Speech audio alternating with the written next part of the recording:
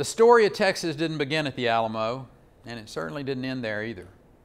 While it was a formative event and one near and dear to the heart of anyone who loves the Lone Star State, it was only one story among many about the brave men and women who established Texas and defined what it means to be a Texan. That's what makes Texas Rising such an important and exciting project. Through your hard work and dedication, people across the country will learn more about what happened after the Alamo.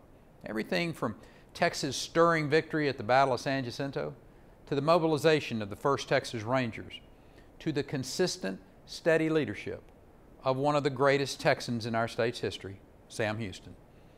Telling a story of this magnitude is a daunting challenge. The good news is you're halfway there. If you're in a horse race, you'd be heading toward the home stretch. On a golf course, you'd be midway through the back nine. In short, you're well on your way to completing your work on a truly important piece of storytelling that you can look back on with pride for many years to come. Anita joins me in congratulating you for your work so far, and we're both looking forward to seeing the finished product once it's ready.